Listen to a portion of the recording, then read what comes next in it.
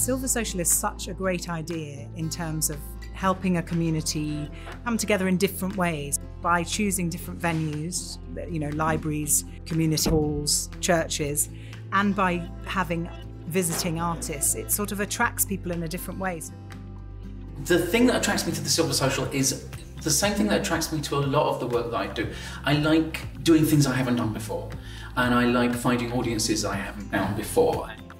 I had a suspicion it might be really, really enjoyable and meaningful, and bringing my stupid act to small intimate venues, to people that would not necessarily see my style of work were it not brought to them. I think that's immensely important. I think art and culture increasingly in the world needs to be sustained in a very grassroots way.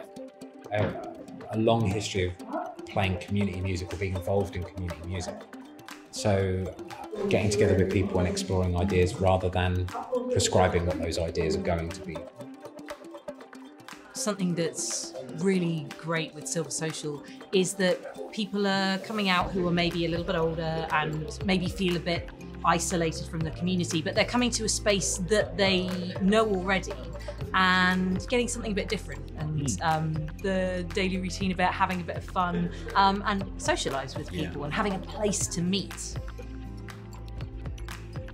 There's something about saying Sing Your Song workshop that has attracted people who aren't necessarily singers, they don't belong to a choir, just sort of interested in the idea of voice and maybe using their voice a little bit more. And what they get is free environment to play with their voice, to experiment, to have fun.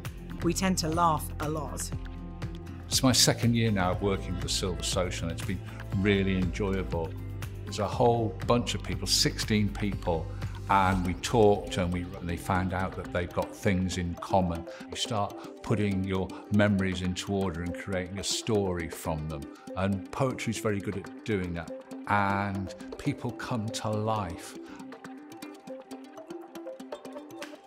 You know, they were the perfect kind of audience for me. They were up for seeing something, they were up for being surprised and seeing something that they hadn't seen before. How quickly people adjust. I thought that people would kind of feel a bit self-conscious and not laugh, but it seems people really go for it. They have a really good time with it. Yeah. Of really, really positive, happy people kind of singing and bouncing, So yeah, it's been really good. It's just a wonderful environment, when you mix music and any age group. But I think especially this project, the way that it's aimed, it's almost like a forgotten age group, really. People think, really brings them out, and it almost brings the inner child in them as well.